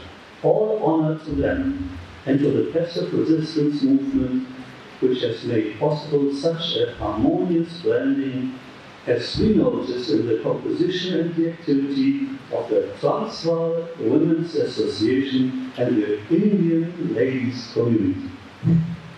Indian Ladies Committee. This great bazaar,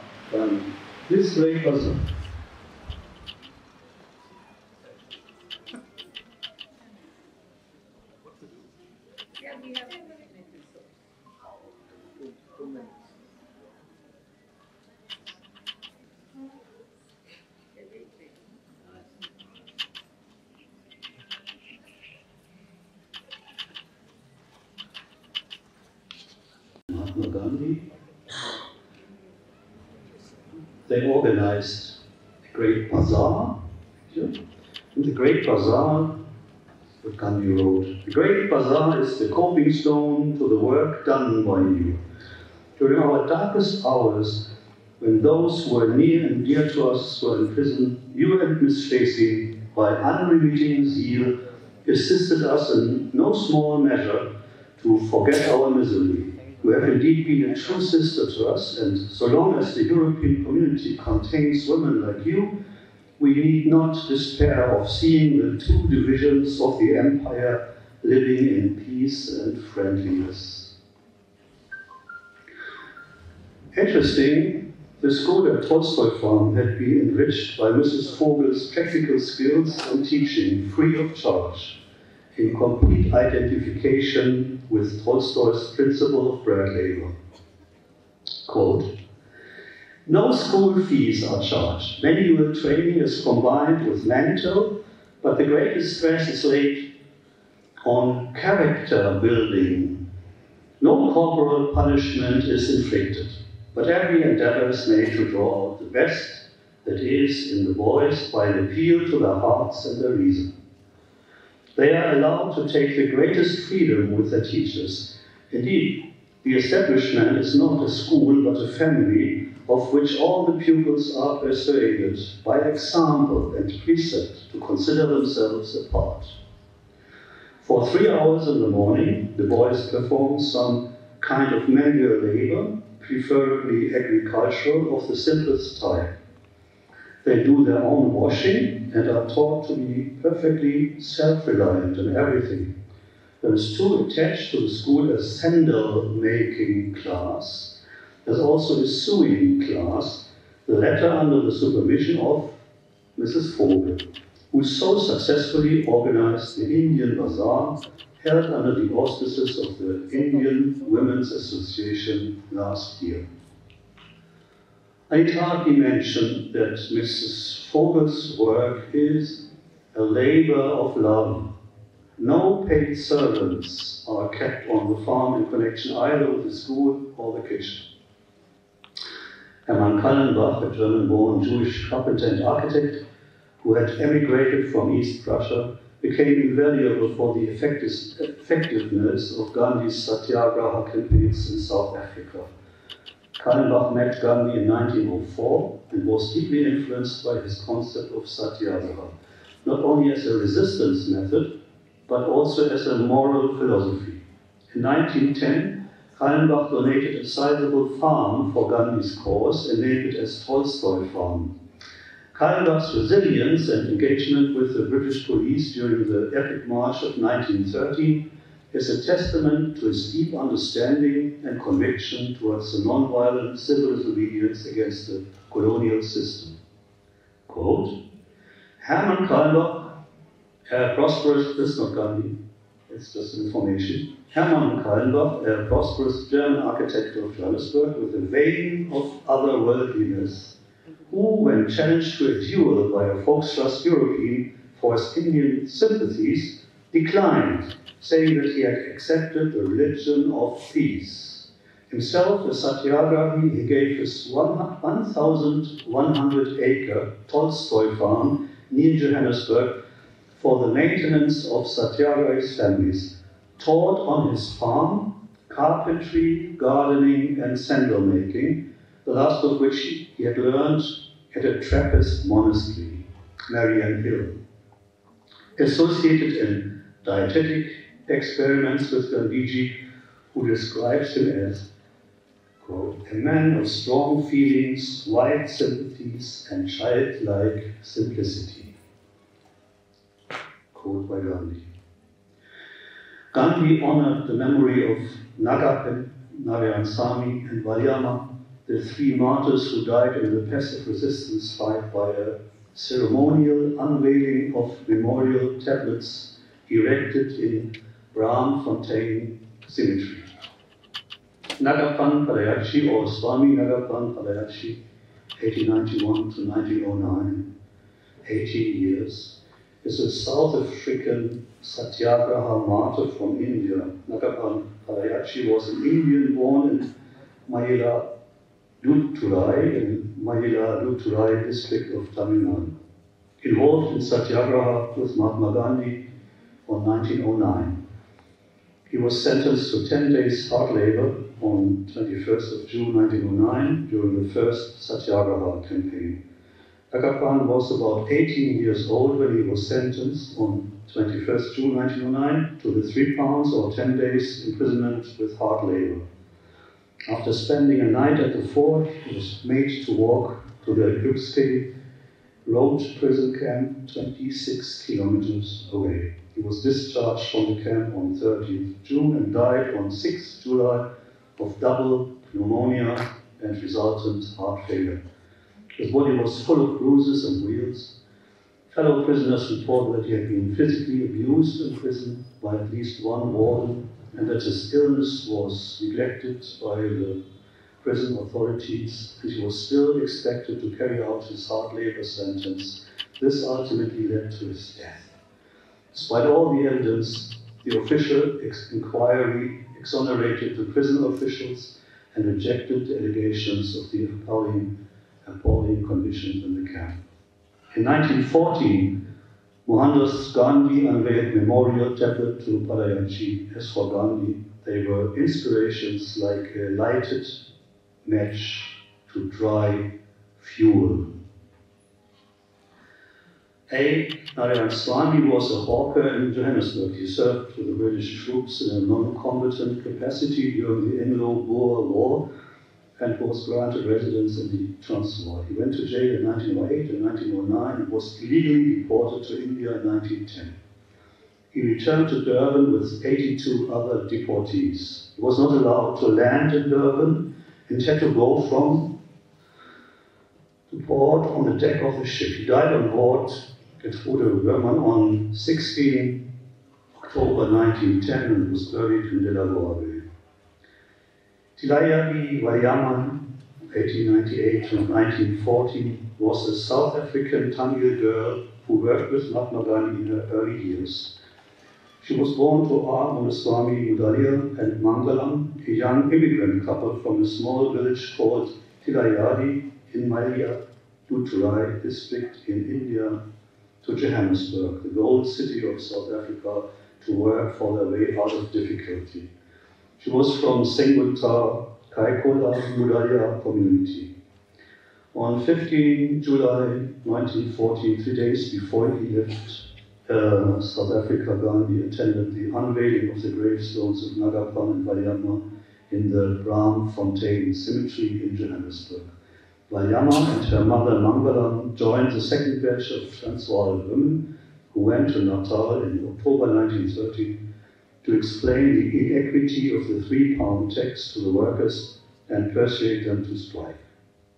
Valyama's father, R. Muniswamy Mudalia, owner of a fruit and vegetable shop in Johannesburg and a satyagrahi in Transvaal, was recovering from an operation. They visited different centers and addressed meetings.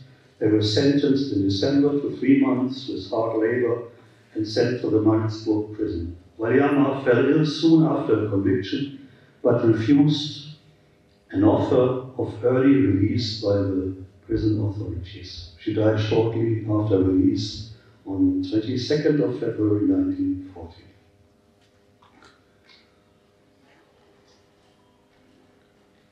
So I don't want to continue for too long now. I just want to refer to Tamil Naidu from Mauritius. Mauritius born Tamil Naidu, a Tamil cottage contractor who was described by Gandhi as lion-like, who was instrumental in this bringing about the success of the Epic March in 1913. He had a wife and 5 children who had been in the colony for 5 years. What was to happen if he were deported and was going to take care? Who was going to take care of his wife and children?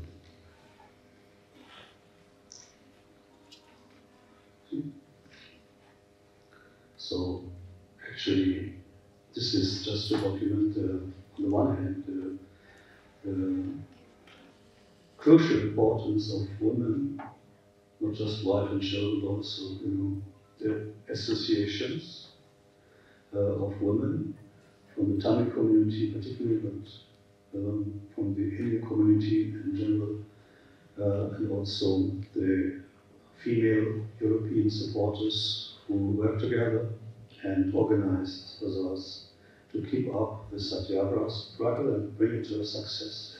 Unwritten story so far. And also this principle of communal harmony is documented in Gandhi's words when he spoke at a Tamil meeting presided by Tamil Naidu and attended by Kasturba and others. Gandhi expressed that of all the different sections of the Indian community, the Tamils had borne the brunt of the struggle, and that the largest number of deaths from the passive resistance came from the Tamil community. Gandhi,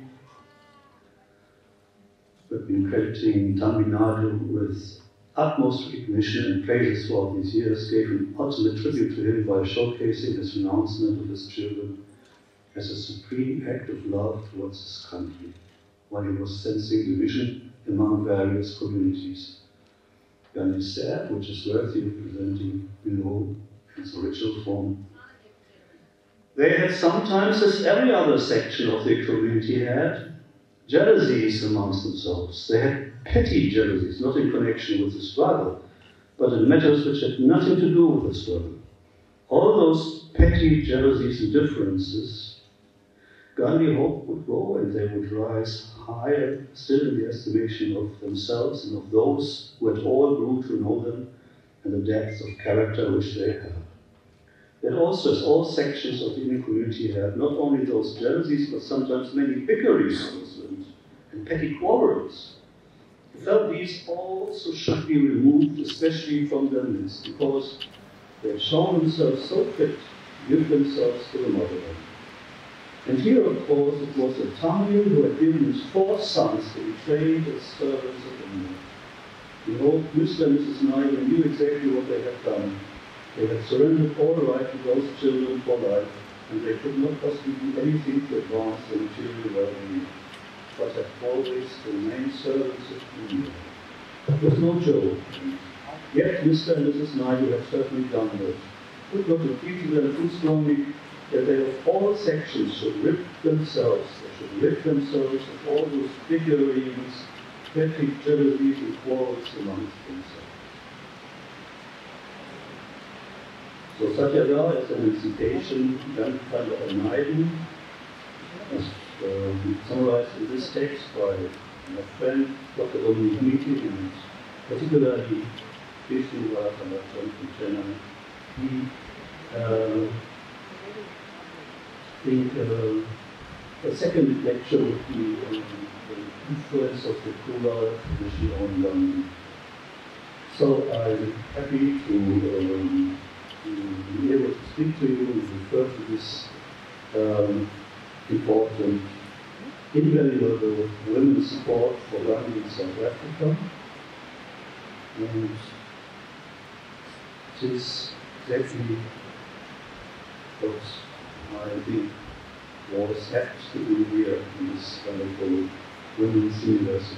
Thank you very much.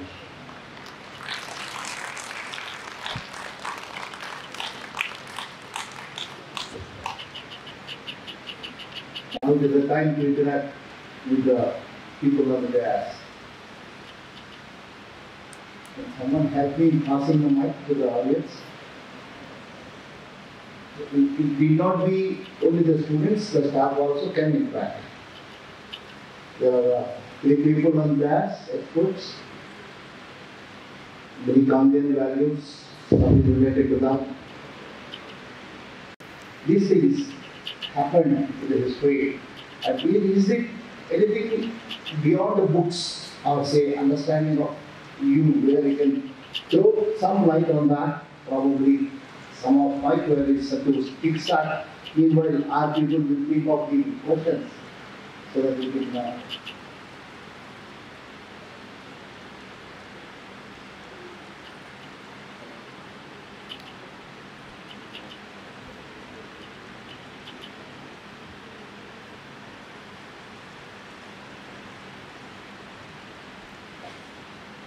One question is regarding the partition.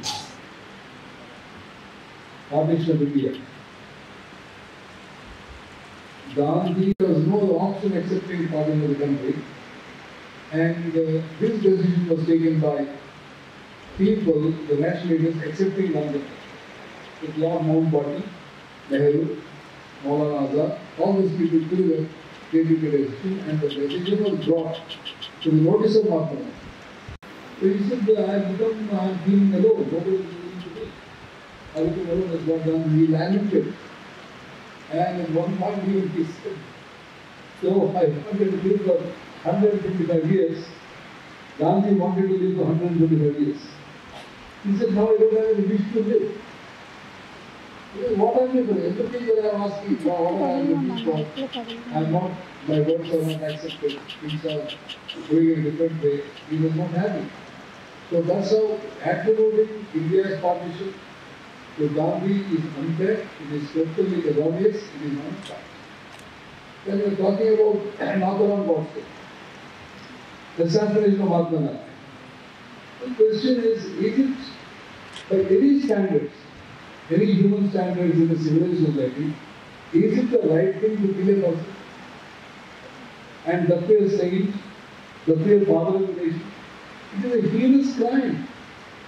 And it is shameful that he argues in the court of law, defending, saying that why he has assassinated Mahatma Gandhi.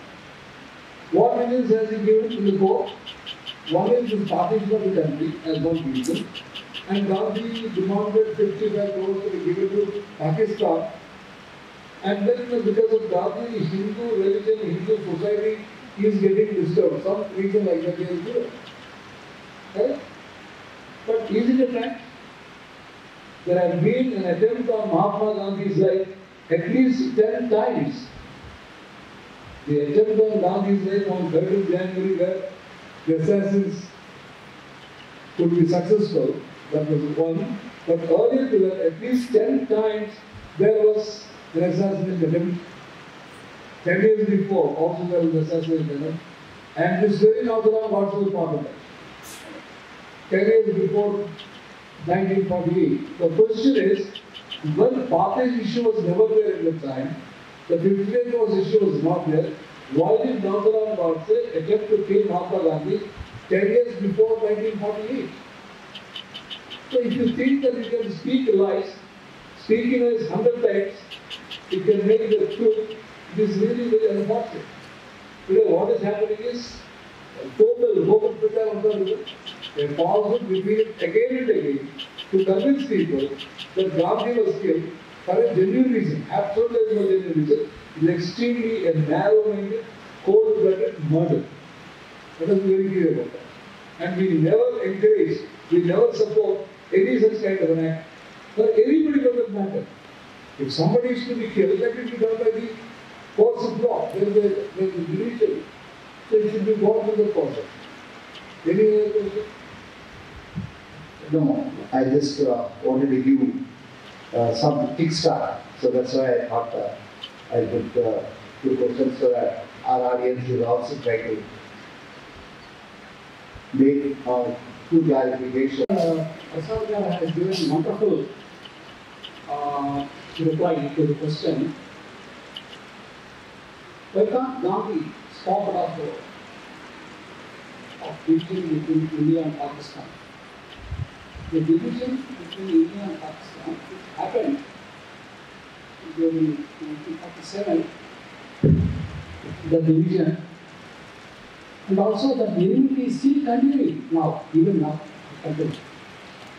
So when there was a proposal to divide the undivided India into India and Pakistan,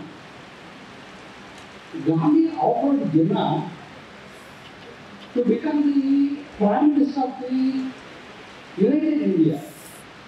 He told to Jinnah, saying that, Mr. Jinnah, you will be the Prime Minister for the entire India, undivided India. And this was but unfortunately, this again, Lord Mountbatten was also informed about this. But the Indian leaders, including Jawaharlal Nehru, they opposed the time. They informed Mountbatten, saying that, don't do like that. If you do like that, we the leaders in India, we don't agree for that. Let it be divided. But let the Jinnah will not be the Prime Minister for the United India. So, it so happened, we went against the division of India and the Pakistan, it went against the wishes of Mahatma Gandhi. Sir, you know that on the first Independence Day, August 1947, and Gandhi was not in Delhi. When the Independence Day celebrations were they were going on in a very pompous way, but Gandhi was not in Delhi, but he was at a place called Navakhali, attending the Hindu-Muslim rights. So Hindus were killing Muslims and Muslims were killing Hindus, and there was a great chaos. And Gandhi was attending that chaos, and then he was attending the Hindu-Muslim rights to stop it. And he was invited to come to Delhi and attend the first Independence Day celebrations of 1947. And emissaries were sent to Gandhi and to be invited to Delhi. But Gandhi said, no, I don't know.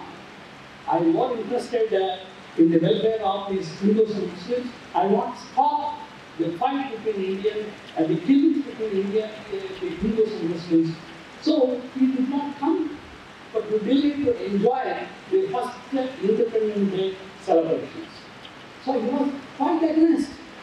As Padmadarshini said very rightly, that Gandhi felt that the United India is divided into India and Pakistan. It was nothing but a division of his body, physical body. So this is my some of the observations submitted to this audience. Thank you. Thank you, sir. Needs to be mentioned here is how Gandhi responded when violence was inflicted on him or when he had to face insult and humiliation. As sir was saying, Gandhiji was in Calcutta actually on the day independence was announced to prevent any violence between the Hindus and the Muslims. But in January 1947, when he went to Bengal, West Bengal, to prevent the riots, after the riots had taken place, he wanted to tour all the villages close to Noakhali, and one of the villages, which was predominantly populated by the Muslims, They didn't want Gandhiji to come to their village. And Gandhiji at the age of 77, without wearing any chappals, he was walking through the forest. You can imagine what the landscape must have been then. Walking through the forest to reach the village, despite this recommendation made by all these well-wishers around. He was firm that he should complete his walk. He was very clear about his mission. And what the people of that village did was, they just spread shit and glass pieces on his path. And that was around 6 o'clock when he was walking. When Gandhiji discovered that, you and I, if we were to be in that place, I don't know how we would react. But what Gandhiji did was, he just took a pot of coconut, he just bent down and picked up all the shit and he threw it away from his path and he walked forward. And that, I think, is something really very inspiring, and we have a great deal to learn from such incidents which have happened in Gandhiji's life. So this is one thing I just wanted to say. Thank you. Like all of us would have listened to many of his speeches during the freedom struggle.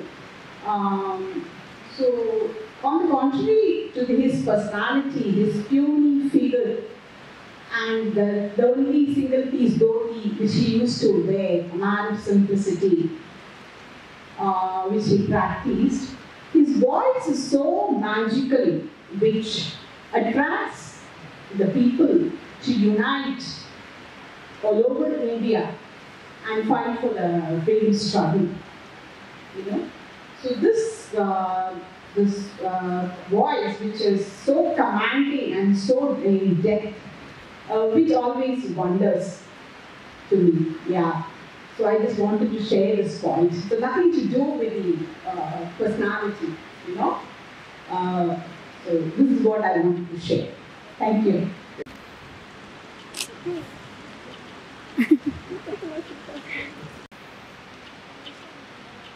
Have self-confidence, self-dependence.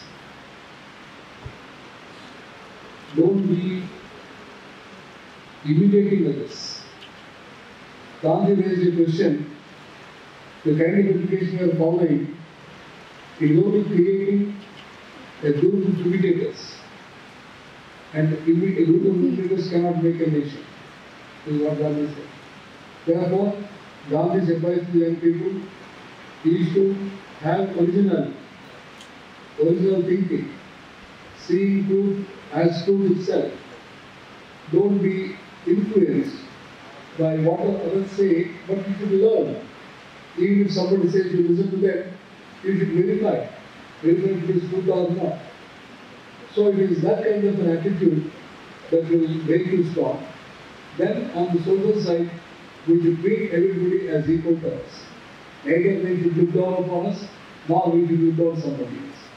So we have to create a society based on equality, both economic equality, social equality, and also we should build on moral foundations of truth and knowledge. That's how Gandhi would look at the ways of Gandhi to the generation.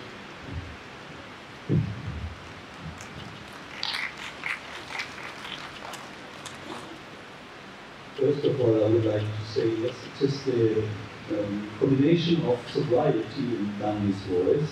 When he is speaking, we can listen to the sobriety. When he is giving a spiritual message, what is on the Columbia Records release, he was giving a religious text as a message for the English shows for the Britons. And his voice was sober. He spoke about religion with sobriety. And he wanted to capture the hearts, his warm-hearted nature in his speeches. It's obvious, and surely he doesn't want to have applause. He doesn't want to have the claps of hands. He wants to capture the hearts of his listeners. And then he wanted the listener to follow his way of thought. Just follow his few steps of thought. Nothing more. And think about it, reflect about it. And then the question of still very interesting, this combination of social work and social sciences. This is something remarkable in India. This interrelation between social work and social science, social service is not what we say social service, the concept of service. And my appeal to you is just to not to build this upon a volunteer system, but it should be solidly paid with a good income to enable people to serve, to follow their conscience by serving others non-violently. This is what I appeal to you, and bring, keep together social sciences and social services. This is social reform. This is one thing. And the other thing is, the third thing is very important. We just spoke about Gandhi centers or Gandhi study centers. I think there should, in each university college course, as you have in India, also other countries of the world, there should be a library nucleus with an archive with a chance to meet each other in a round circle and to listen to lectures and have interaction in a atmosphere where you feel comfortable because there is no hierarchy. So this is important to get this thought of small interactive centers with a solid archive, with a professional archivist, and a library of literature written by Gandhi and his friends, and also secondary literature. And then I would like to conclude with encouraging you to develop the concept of peace education, also character building, give leisure time, silence, silent periods of time, freedom for all pupils and students to follow their own orientation, each individual. So, not individuals, of course, but individuals. So, of course, each and everyone should follow her or his conscience. This is one thing. And the last is, please support researchers, few researchers all over the world who are doing more or less pioneering work just to find out something new.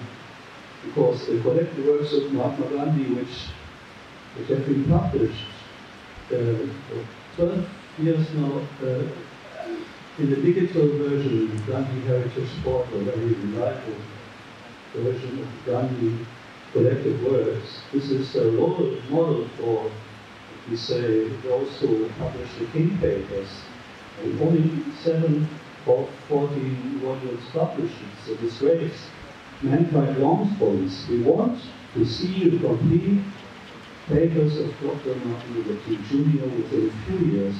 It should be priority. You know, it's the same in Germany. It took long to publish the works of Karl von Ossietzky, the German government, decades, and we can be grateful to those who took their efforts to do this research work, go to various libraries, collect all these writings, and Ossietzky was full of praise for Mahatma Gandhi in 1929, and that is daughter. He was a prisoner in concentration camp in Germany, and he received as a prisoner the Nobel Peace Prize after a 3-year-long international campaign. And the very last notion is we created an exhibition on the Women's International League for Peace and Freedom. It's called Red and Roses. So this might be of interest to you because it's particularly about women's activities and thoughts about peace and justice. And I think this might inspire you. And can also show it. It's completely without varying. And just, if you like, to show this exhibition in the university, we'd be happy to send you the files, and it would be certainly inspiring to meet those men and women who are actually following the same lines as Tolstoy had done. Okay. Thank you, the audience and as well as the panelists. Now over to the President for next proceedings. Thank you, sir. And we come to the fag end of this event, and we also end on a sublime note when the students have asked, the resource persons have themselves said, we should be the way we are. We need to be the way we are. And also our visitor, he has also talked about maintaining sobriety. That's very important, the voice of sobriety. The need to archive the teachings of Gandhiji. Need to think about Gandhi, think about peace education, conduct research in that particular area. So these are some of the things that we end up with as we had a very long morning. And a quick session of distribution of mementos for our resource persons. And along with the dean.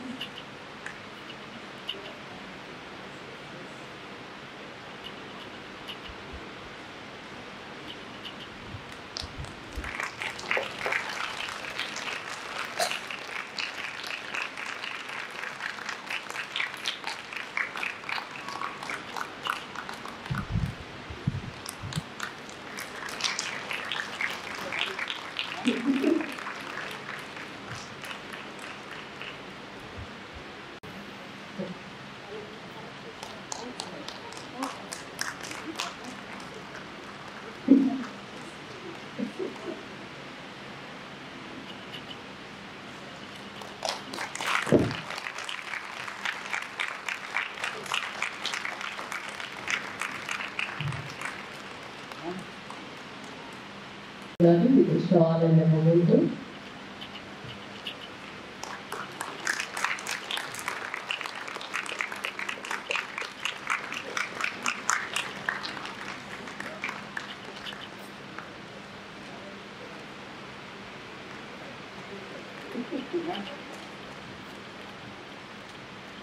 The Mahotma celebrations.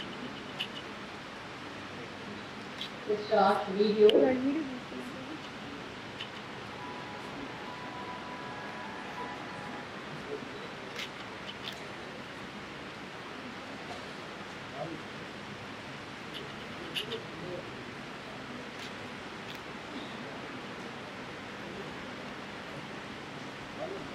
To be here in spite of the busy schedule. Thank you, Madam, for your presence.